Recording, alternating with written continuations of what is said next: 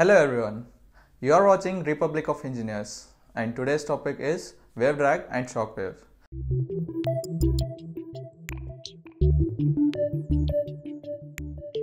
Now, wave drag is a component of aerodynamic drag caused due to shock waves.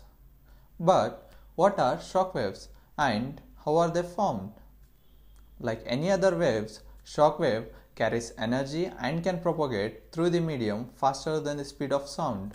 It is characterized by abrupt change in density, pressure and temperature of the medium. That is, as fluid flows through a shock wave, the Mach number and velocity decreases.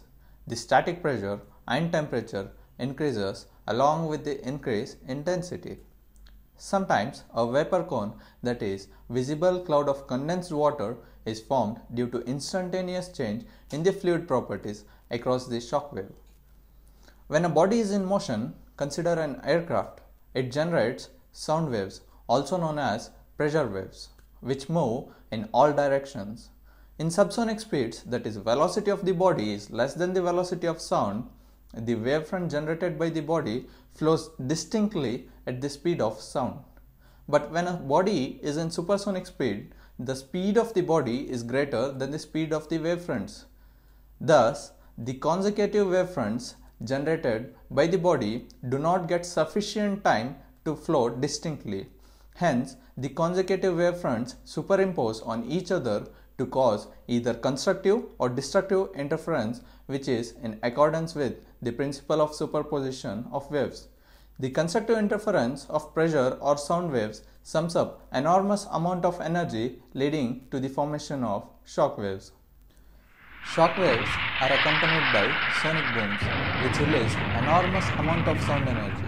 This energy is heard in the form of large explosion when the observer is in the region of the Mach cone. What is Mach cone? Consider a body moving in supersonic speed v while emitting sound waves.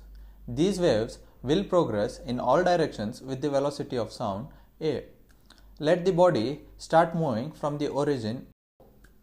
At time t, the sound waves emitted by the body when it was at the origin covers a distance of at. Also, the body would have covered a distance of vt in the same time interval t. Since the velocity v is greater than a, the body will be outside the region of sound wave. This region behind the body in which sound waves or pressure field is confined at any given time is called a Mach cone, and the half angle of the Mach cone is the Mach angle mu. Wave drag is a disadvantageous phenomenon because it is basically a drag. So, let us discuss some ways to reduce this type of drag. First, the use of swept wings. Major commercial and military aircrafts use swept wings. When flow analysis is done on swept and straight wings, as shown on your screen, it is very apparent that on swept wings, the wave drag formed is of lower intensity than straight wings. Second, anti-shock bodies.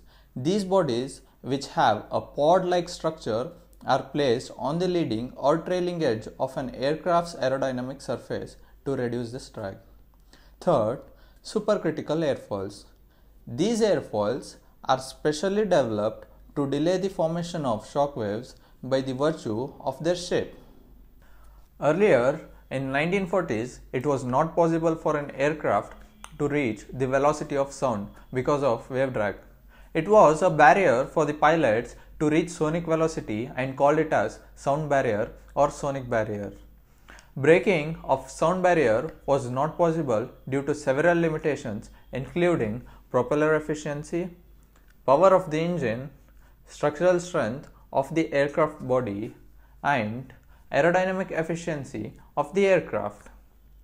The term sound barrier came into use during World War II when pilots experienced lack of control over control surfaces and faced adverse aerodynamic effects like instability and increased drag near the speed of sound.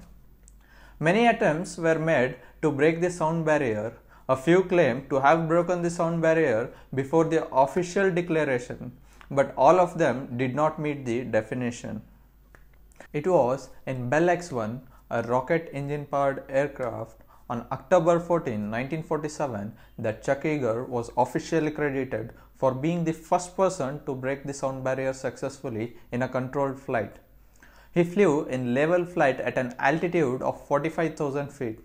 As a result of the X-1's initial supersonic flight, the National Aeronautics Association voted its 1948 Collier Trophy to be shared by the three main participants in the program. Honored at the White House by President Harry S. Truman were Larry Bell for Bell Aircraft, Captain Yeager for piloting the flights, and John Stack for the NACA contributions. These days, all military fighter jets can break the sound barrier. Now, that will be all in this video. Comment below if you have any questions, and if you want us to make a video on a particular topic, we'll be happy to help you. Catch you guys in the next one. Bye.